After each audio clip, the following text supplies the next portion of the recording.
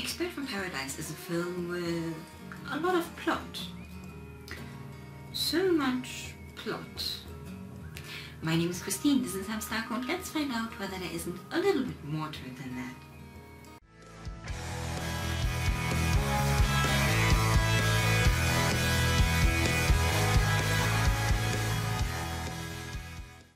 In Paradise, we find ourselves in a dystopian society. Due to Earth's environment being mostly destroyed, 98% of humanity have transferred their consciousnesses into a virtual reality called Diva. That's where we meet our protagonist, an agent called Angela. She's tasked to find a hacker who's threatening this peaceful environment.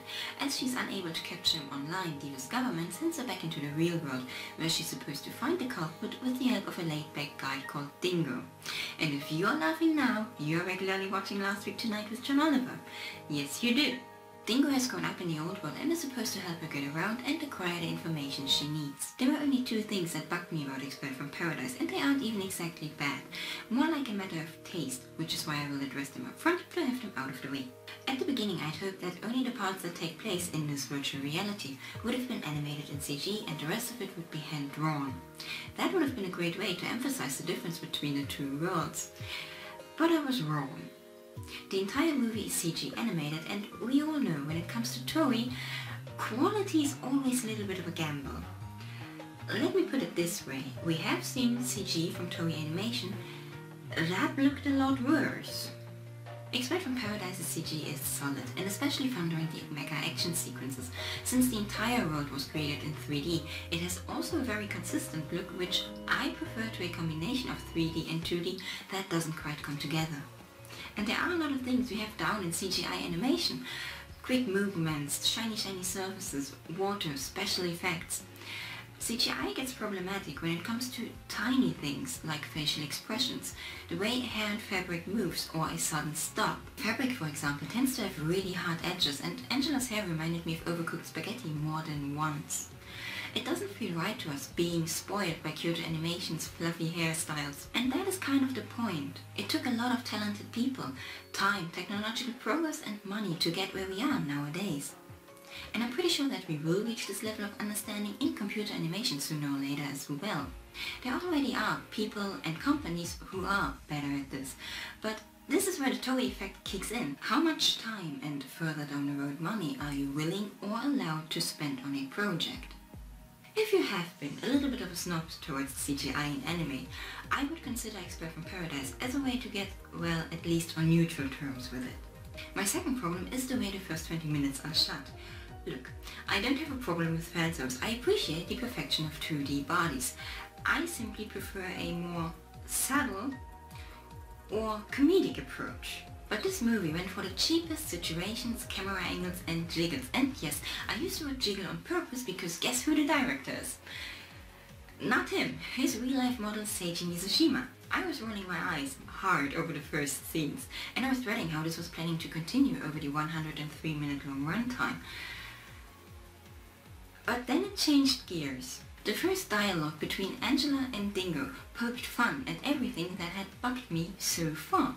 Of course, the first half of this film doesn't only consist of fanservice, it also establishes the rules. After that, Gen Robuchi, who's responsible for the script, started doing his thing to slowly but surely take everything apart and turn it head over heels. From the first dialogue between Angela and Dingo, it had me.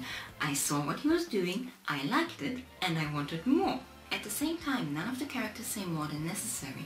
Expelled from Paradise doesn't waste time on telling you the backstory in a, as we all know, kind of fashion. Don't you love it when they do that? You just kind of get the hang of everything, from short dialogues between Dingo and a couple of merchants and the pure look of whatever's left of Earth. Everything else is left to your own imagination, and that is more than fine with me.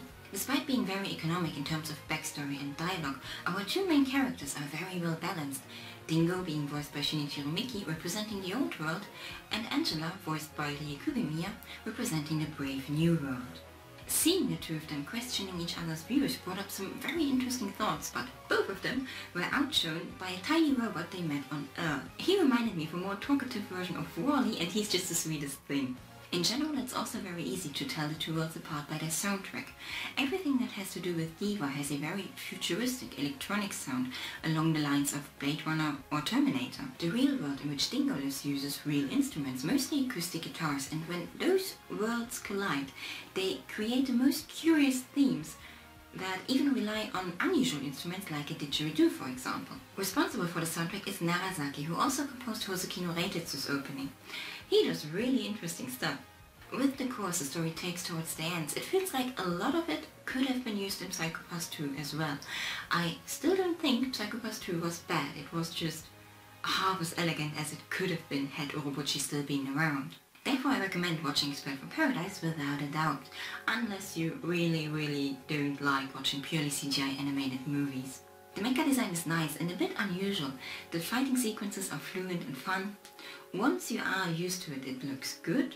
Our characters are amazingly entertaining, and for a Urobuchi story, it has a surprisingly positive outlook on things.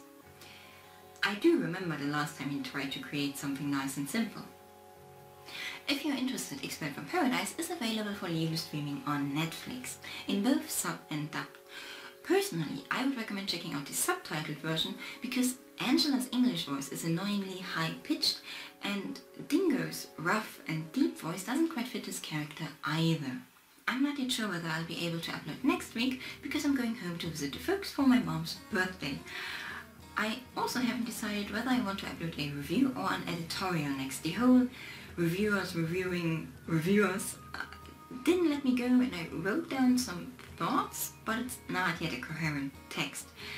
I also feel like everything I could say about this topic is common sense, but apparently it is not, because otherwise we wouldn't have this discussion right now. If you're interested in whatever is to come, then don't forget to subscribe, and I'll see you next time.